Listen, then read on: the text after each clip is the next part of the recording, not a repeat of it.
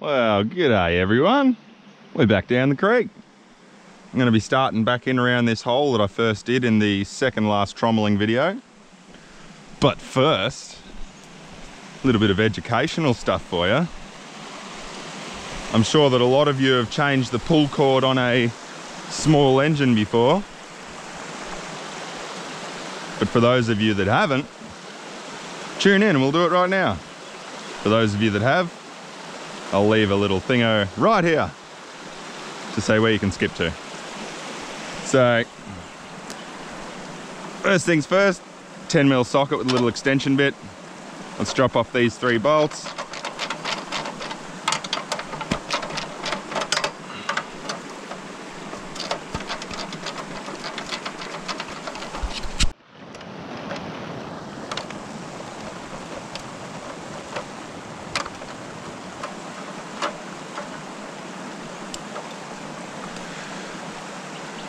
Pull out our old little hunk of junk cord. Now,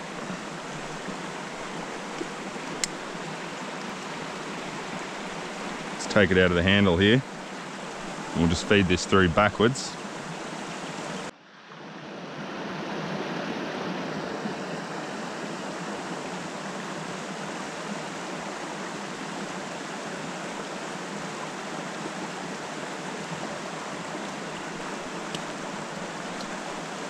Feed him back through in reverse.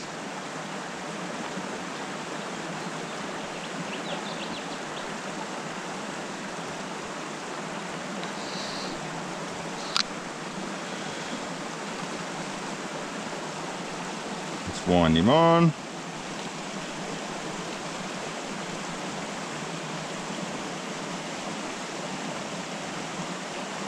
So now it's on, but we got no spring tension. So all that we got to do is wind it back a little bit so it's got a little bit of spring tension. Probably a bit too much. Not enough. Right, so we'll go to there. Back through the hole.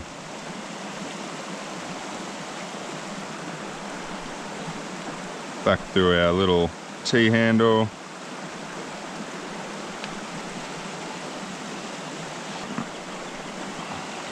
Need to get every millimetre out of it that we can. We're good to go. Smago back on.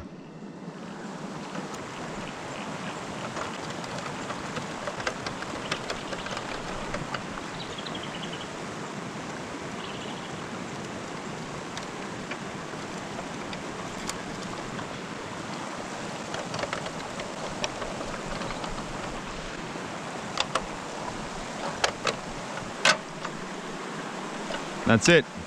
Pull cord repair in the bush in 90 seconds.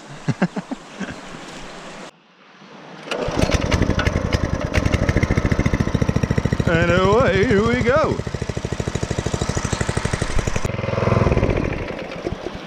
It's just me setting the water speed. So you notice I got a nice big stainless steel screen on the end of the intake now with tiny little holes in it. So that'll prevent little bits of sand and rock and sticks and leaves and stuff from getting sucked up and blocking up the spray bar. A lot of that doesn't look like much chop, but what we'll do is we'll just take a pan just to be certain, because I'm gonna have to move it anyway, so if it's got any gold in it whatsoever, I may as well put it in a bucket and throw it through that thing.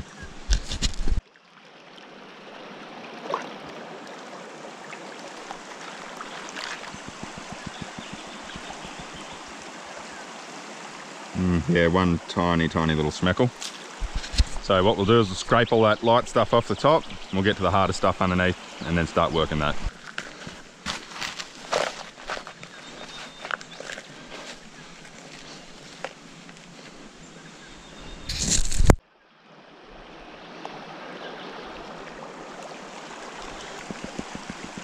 Ooh, couple of nice little flakes there. You guys should be able to see those on camera. And half a dozen little fine bits around it as well. All right, that's enough. I'm getting into it. I'm excited. Less mucking around, more running buckets. Let's go, Morgan, come on.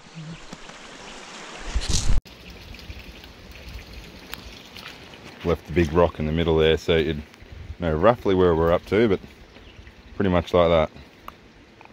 And I've scalloped out all up in there. It's looking really nice in there too.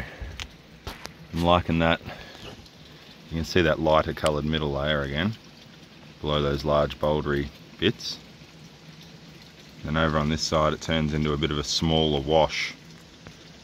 But it's, you can see the colour of it there. Really pebbly and really rusty coloured, which I like. So I'll have to do a test pan out of that as well. Still got that darker, rustier stuff on the top here. Not expecting much out of that, but we'll just run it anyway because it's right there. So let's have a look in the box.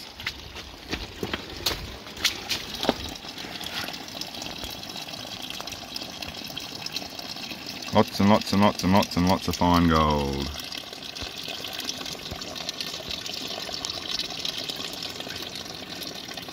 They aren't nugs, but here's a couple of nice little chunkies. Little pickers. They're alright. They were just hidden up the top there.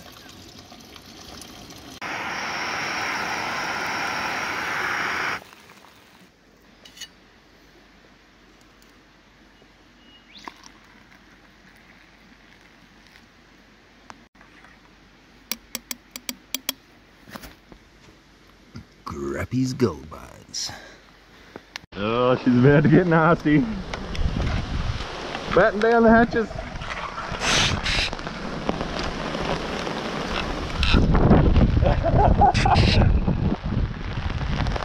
Come on, Morgan, quick! Run, mate!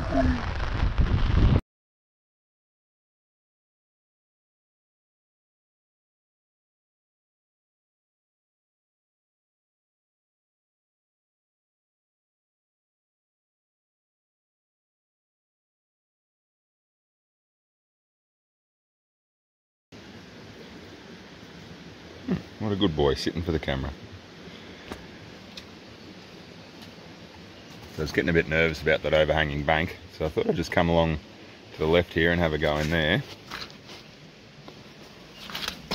It's still got some pretty similar nice looking layers, but I tried to find that middle lighter coloured one with the pan, and I did 2 pans and they didn't really have a hell of a lot in them, so maybe that nice rich white layer doesn't extend this far to the left. Anyway, there's a lot of fine tailings. I'm filling in this whole washout, which is nice. It'll look a lot neater.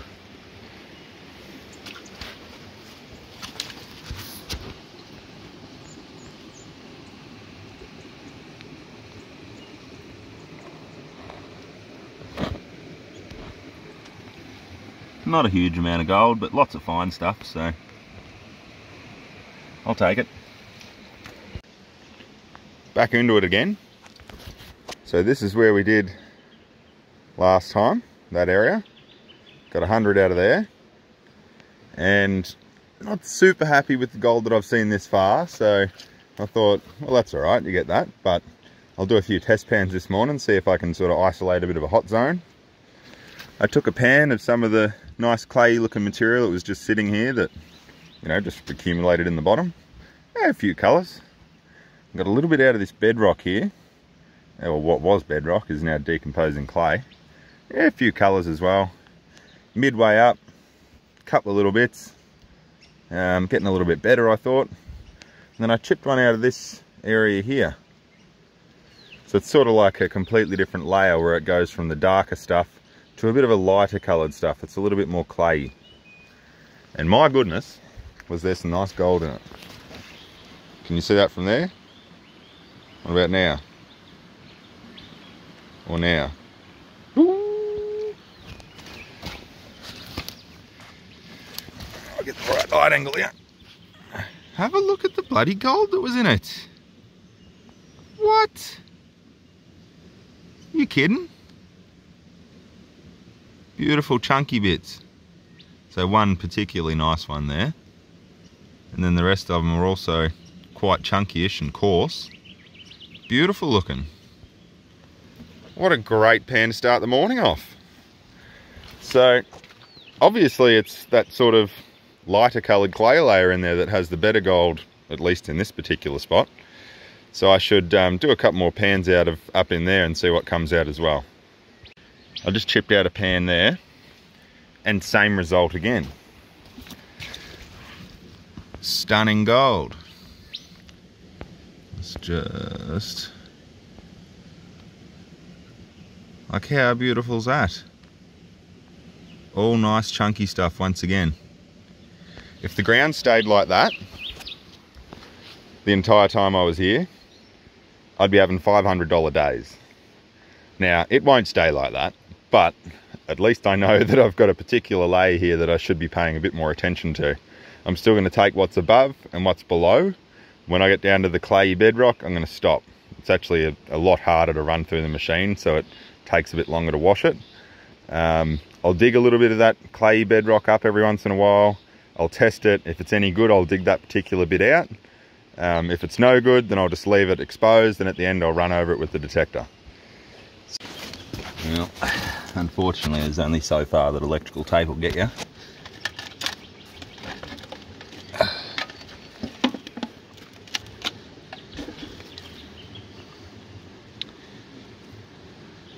This is what they call a spider element.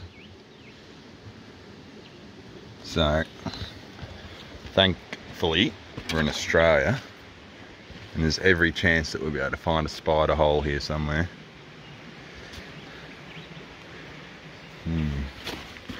Well, there's a spider hole. No. Where there? Ah! Joking. Beautiful. Couldn't do that in any other country, let me tell you.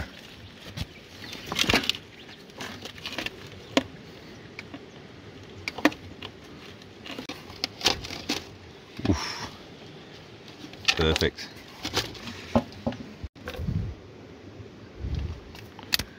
And we're good to go. Just like that.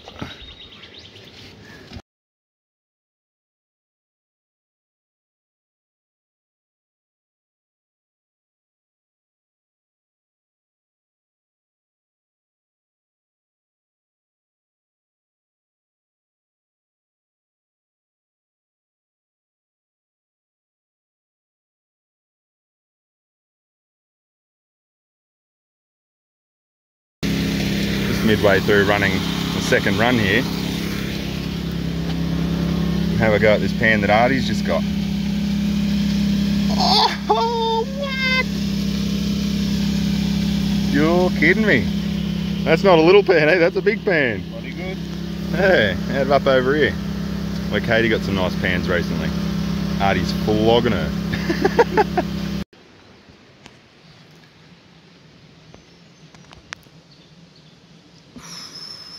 Wow. That's a good pan. Real good pan.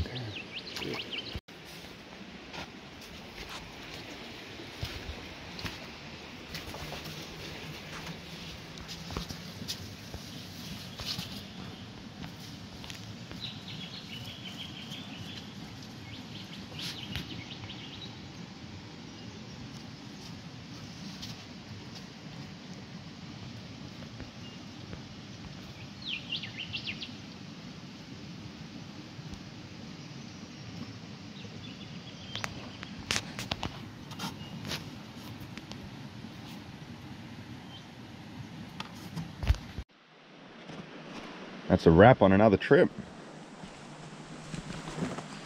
And have a go at all of our tailings. So this is where I was originally digging on the first trip in this spot. I've managed to fill most of that back in. So I just smooth it all out and neaten it up as well. Kick a few of these rocks back into that hole as well and level out a bit of that. And it'll look a lot nicer in here, which should be good. Because this is pretty much, as you'd probably remember from the previous video, just a big gaping long trench through here where it had torn through in a flood. So, yeah. We finished up over in here with Quite a nice large area. Still, I found that the best material was that grey layer through there. It was pretty strange that it was quite patchy still, like it wasn't perfect gold right the way through it. You know, you might get 20 pieces there and then nothing right there and then 30 right there. But I know we've got a lot more to look forward to right the way along this bank, because the best pan that we had yesterday was Artie's pan that he did, which was out of that little spot there. And then all the way back over this way still, we've got where Katie was panning and got some beautiful gold out of there. Artie also did some panning below it, got some really nice stuff. So still heaps and heaps of bank here to work, which is great. So we'll just keep plodding along with it every once in a while. So we managed 400 buckets this time, which is the equivalent to 8 metric tons. I weighed some of the buckets and they were coming in at an average of 21.5 kilograms of material in each bucket. So that's a pretty nice round number. We can definitely say that we did the 8 tons. So yeah, next time I'll try and do 500 buckets, which is 10 tons, and we'll see what comes out of that. Anyway, I'll start packing up. We'll get out of here today and then do the cleanup as soon as we get home, see what we got. Super excited to see that. Didn't get any pieces with the SDC, unfortunately, but we did end up with a couple of little chunky bits in the end there that must have come out of this area here somewhere. So all in all, another fantastic trip.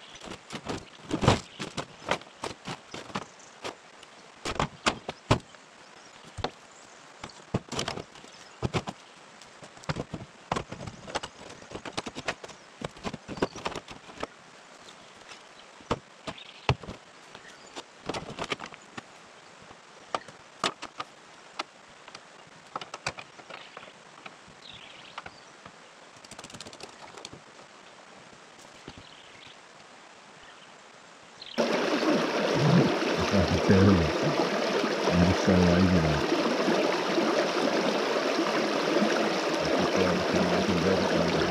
Yeah.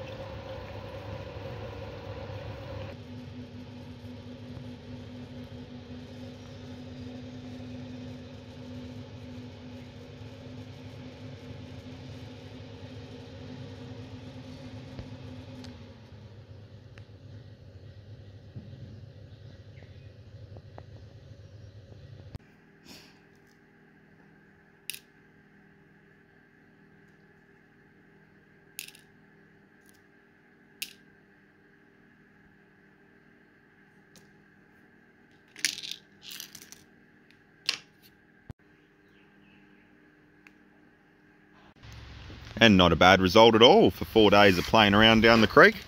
4.4 grams from 8 metric tonnes is around about 0.55 grams per tonne, which works out to be 0.011 grams to the bucket and 94 cents to the bucket. So a little bit lower than what we got last time. Previously we got approximately $1.27 to the bucket. So a little bit lower, but still really happy with that. It only takes me around about 4 or 5 hours of playing around to do the 100 buckets. In that time, I use approximately 4 litres of fuel between the trommel motor and the water pump. So it only cost me about $7 to head out there and make, you know, $94. So all in all, it's great fun. It's good exercise. Love it. So shortly we'll be back hard rock mining. This will be the last alluvial one for a little while, and we'll head back out hard rock mining. I've made some mad modifications to the crushing plant. I'm very excited to try them out, so hopefully we can find some nice ore to crush up and melt up into a nice button. Thanks for tuning in, everyone. Cheers.